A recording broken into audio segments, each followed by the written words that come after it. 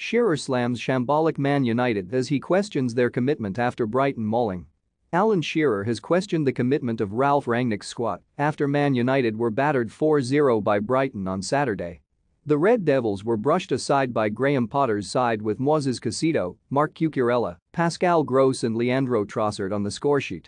The defeat means that the 13-time Premier League winners will achieve their lowest points total in the top flight since 1991.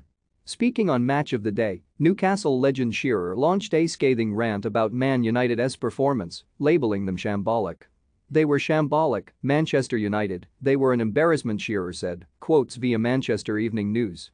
And if he hasn't already, Ralph Rangnick should get his players in tomorrow and show them the performance from Brighton. Because this is what committed footballers do for their club, their fans, for their teammates and their managers. They work hard, they are prepared to put a shift in, they are organized, and they are committed. It should be a given, but it's not at Manchester United.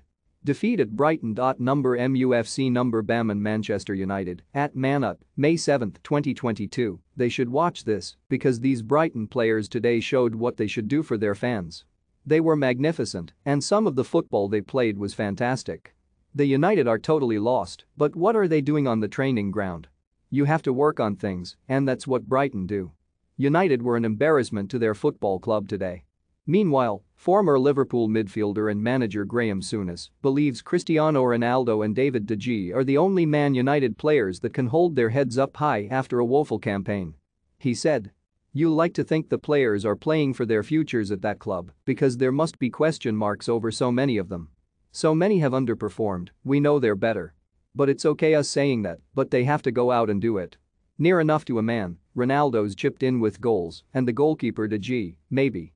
Other than that, you're struggling to find anyone that you would say are anything like a Man United player."